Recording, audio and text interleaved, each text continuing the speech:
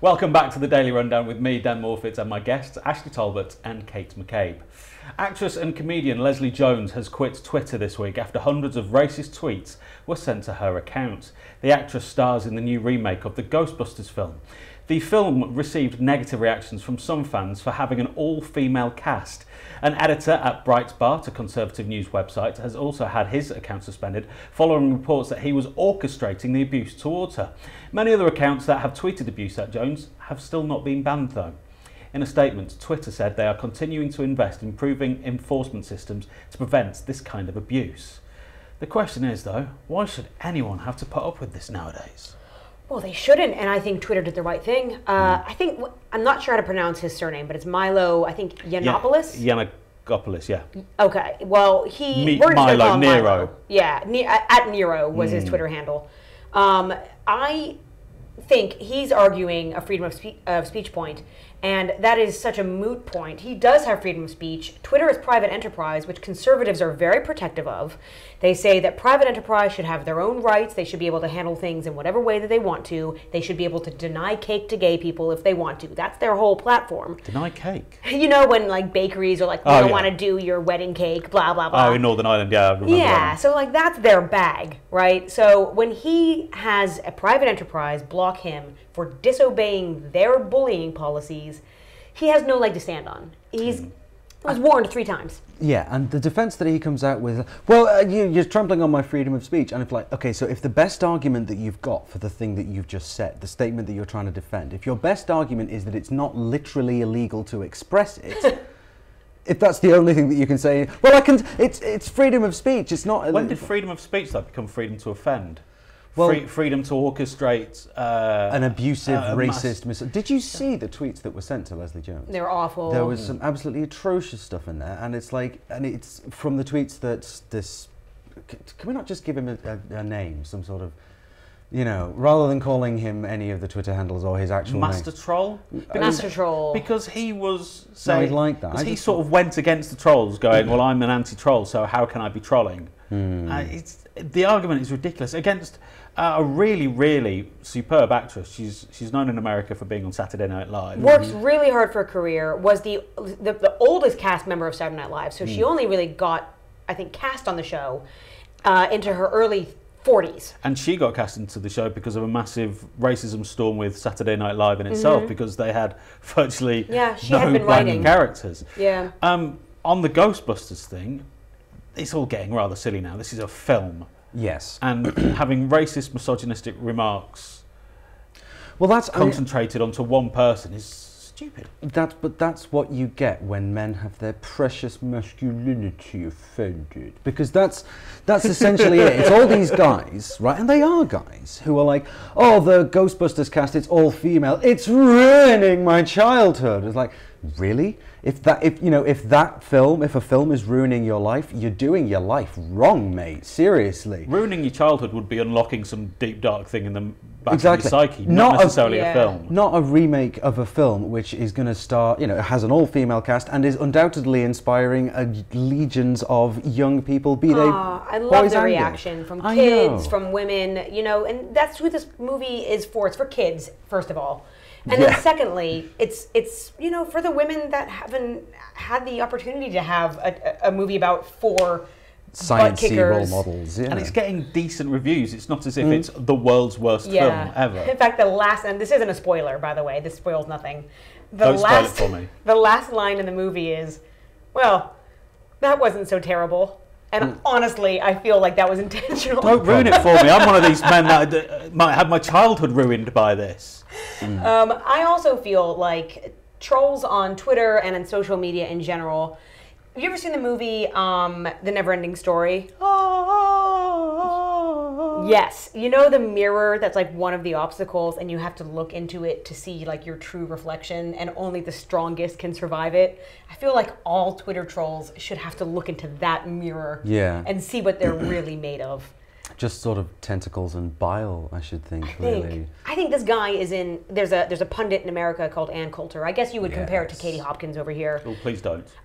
Well, I think he belongs to the sort of hate for pay sort of career where I think he just really excels at saying hateful things, has made a career out of trolling people in the media.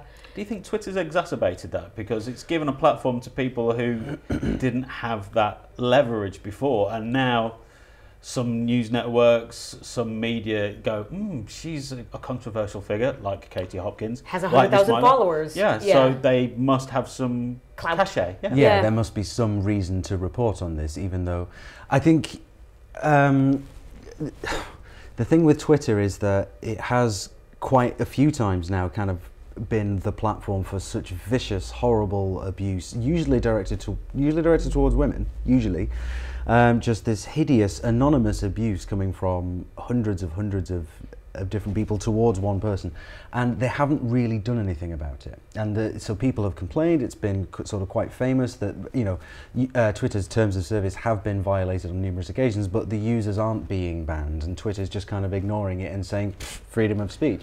I don't think Twitter cares anymore, because Pokemon Go is bigger than Twitter. Is this already? Yes. Oh well, there you go. In less than 2 weeks. C'est la vie. It's the way of the internet now. Well, no, that's not good enough, actually, because you can't just say, oh, well, you just have to roll with the punches. No, I don't. This woman, Leslie Jones, has been hounded off Twitter by racist, misogynist, horrible hate speech. We can't say, them's the breaks, just deal with it. That's not how it works. Well, that was his response. I think it was like, FFS, people get hate mail every day. It's like, well, not tens of thousands of tweets, and not, not to this extent, and also you don't have to open hate mail. I think the sad thing about this story is it's probably not going to be the last that we hear of somebody having to leave the platform because of racist, misogynistic abuse. I do think, though, it is a positive step that they actually chucked him off Twitter. I think he had violated 3 times previously, and so there is kind of good policy in that. It was like, well, that was your 3rd strike. Now see you later. He's out. Yeah. And other people that might be out are NHS patients. The NHS has said that patients could be struck off local GP lists after 5 years of no contact. In a bid to save money, NHS England has said that the scheme will ensure that the vital funds of £114 per year are not wasted on ghost patients. See? There's links to everything here.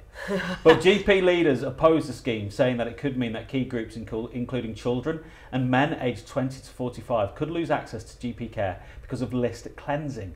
The NHS defended the move by saying that the House of Commons and the National Audit Office have drawn attention to the need for accurate patient lists. Now, do we agree with this? Was that per practice? £112 per year? £114 per person. Per person. Per year. So this is to try and save money and direct money into the areas that need it the most by saying, you've got somebody on your books that may not exist anymore. They may have left the country. They may have moved to another doctor's. I don't understand how that balances out to £114 though. Like, for what? Like, just like failed notices or holding a place, or it's what the government give to the NHS surgeries per. I see. Okay.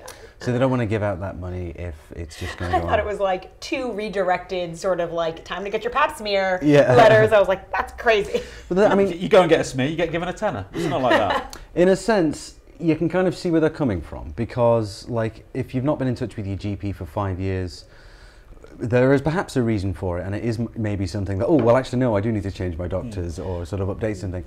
And 5 years is a long time, but there are, as has been pointed out in a number of the responses, there are a number of reasons why someone might not be able to within that time frame, if they've got medical needs, or if they're out of the country for a long time, or serving in the armed forces or whatever. It's just maybe sort of slips down the list, and it affects that group of men 20 to 45 that don't like to go to the doctors, don't like to talk about their problems, and the lack of diagnosis actually creates more problems later down the line. Further down, yeah. I mean, I think there's 2 concerns I have. The first one, which you were highlighting, which is that a group of people are also saying this is going to create more problems than it's worth. So trust those experts and address those issues. And the other being that they're going to do it poorly. Anytime you add another bureaucratic step into something, they do it wrong. It has been given to an outside company. It has been given to a private company to arrange. It's such a misnomer that giving something like that to private enterprise means it's going to be done better. It's so wrong. it's going to. What could go wrong with personal data given to a third party? The lowest private company? bidder, yeah. That's how they got the tender. They're always the lowest bidder, which is why they give they offer the government the best deal, and then another company says, "Oh well, actually, because our employment policy is slightly dodgier, we'll give you a better deal." And the government's like, "Yeah, cool, provide our services." It sounds a cynical thing, but yes, it sounds like a good idea. But to come out and say a third-party private enterprise company is doing it, it's a purge, and we're calling it a cleansing. It's just like there's a way to do things, government. Yes. You're not doing it the right way. What's Blackwater doing nowadays? Right, it's time for another break now, so go and make that trip to the smallest room in the house, or send that Facebook message, and we'll see you again in a couple of minutes with news of attacks on a UK police and your Labour leadership. But actually, no, we're actually talking about Labour policy for once, on tuition fees. It's amazing, that even shocked me. Loads more to come on the Daily Rundown after the break here on Channel 7. I'm not yawning.